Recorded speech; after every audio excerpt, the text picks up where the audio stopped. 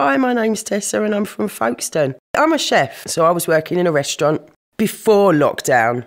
And my bosses were sitting on the fence, not wanting to shut the restaurant down because of financial reasons, watching what was going on in the world and thinking, hold on, are you people actually going to recognise this?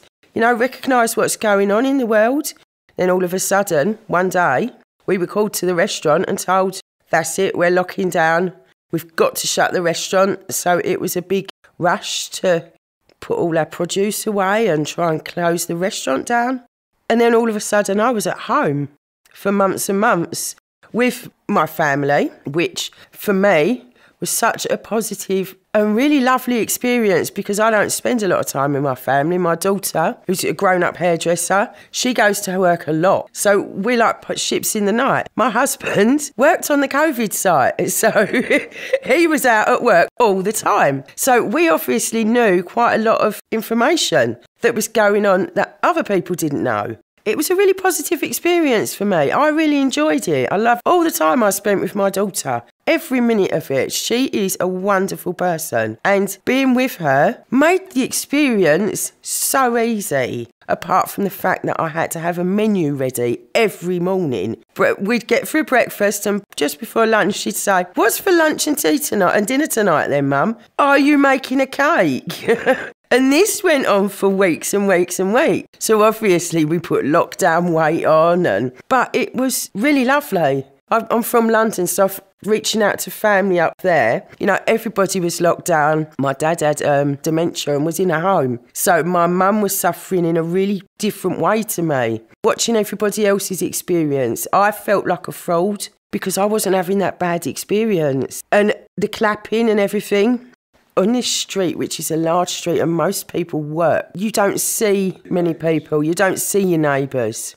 But when we were all clapping, sitting out, like leaning out of our window or on a nice day downstairs, we'd all talk to each other. The people that live next door, we've lived next door to them for years, and they was like leaning out of their window going, hi neighbours, and meeting people that we hadn't met before. And we've got a carer that lives downstairs, so she used to come out and we'd clap for her because she worked all through it as well.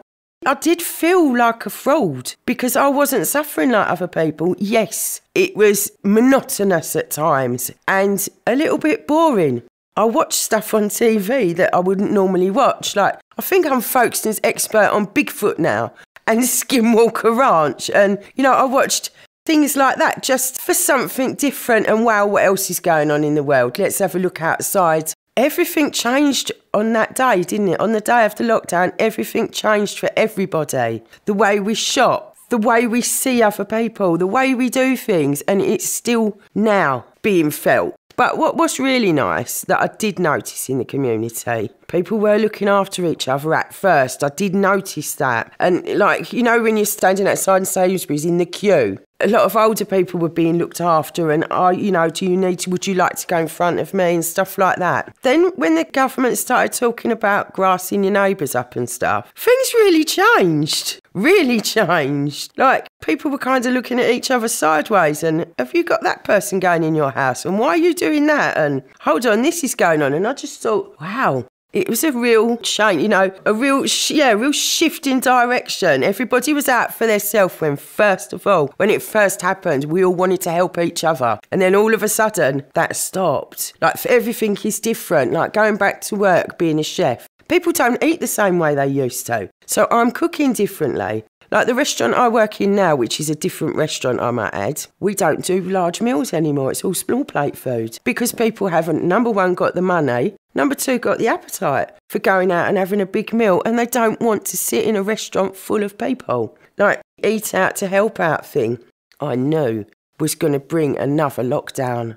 And it did, and it brought more pressure and more money worries as well. I mean, the government telling everybody that this thing was going to help everybody out, and it just made it all worse. And it's still being felt now. Nothing is ever going to be the same again. You know, we've had so many things happen over the past 3-4 years.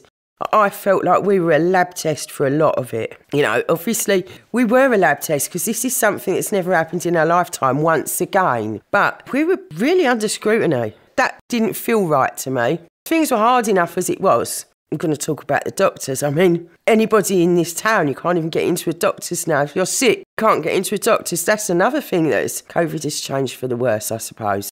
My dad passed away.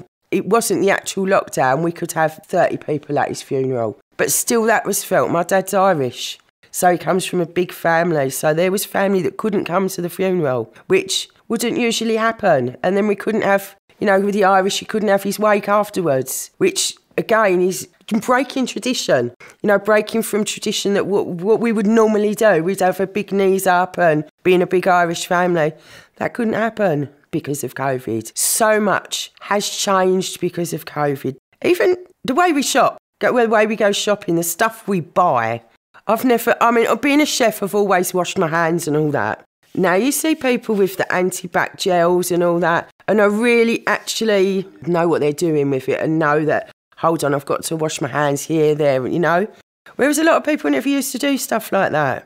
Things have changed so much. I don't know if it's for the better or not. I can't decide.